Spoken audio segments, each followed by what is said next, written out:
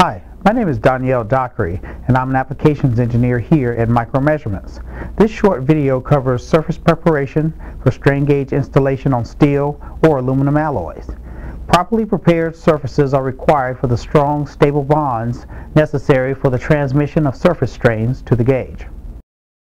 The steps to be covered include the following: degreasing, abrading, burnishing of layout lines, conditioning, and neutralizing. In front of me are all the items needed for surface preparation: MPrep CSM degreaser, silicon carbide paper 320 and 400 grit, MPrep conditioner A, MPrep neutralizer 5A, cotton tip applicators, gauze sponges, a straight edge, and a 4H pencil. Before beginning, always check the expiration date of the chemicals being used. Next, wash your hands and then clean your work surface with neutralizer 5A. Now we are ready to begin the 5 steps to proper surface preparation. Step 1 is degreasing. Spray CSM degreaser into a gauze sponge and then wipe the specimen thoroughly.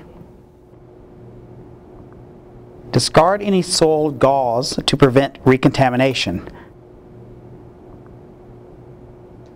Continue until the sponge comes up clean. After degreasing, the next step is abrading. First, dry abrade with 320 grit silicon carbide paper.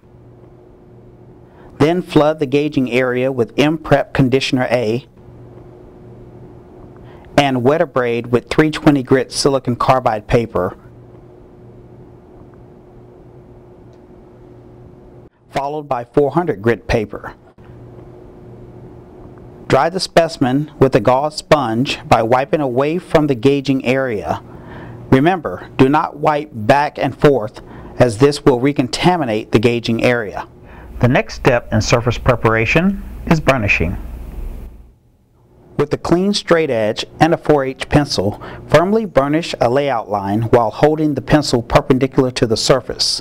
For harder specimens, use a ballpoint pen. A perpendicular line may also be needed for additional alignment. After burnishing alignment marks, the next step is conditioning. Using a liberal amount of MPrep conditioner A, remove all graphite from the burnished layout lines by scrubbing along the line with a cotton tip applicator.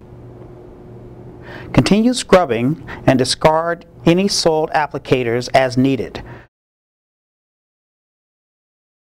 Then wipe the area dry with a clean gauze sponge. The final step in surface preparation is neutralizing.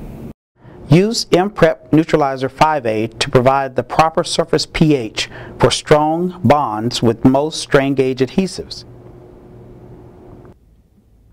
Flood the entire gauging area and scrub thoroughly with cotton tip applicators.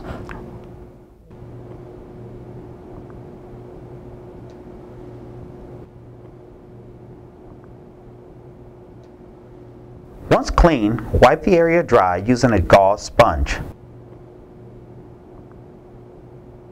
The specimen is now prepared for gauge installation. Make sure the gauge is installed within 30 minutes to minimize recontamination and oxidation. Instruction Bulletin B129, available from our website, will provide installation steps for additional material types.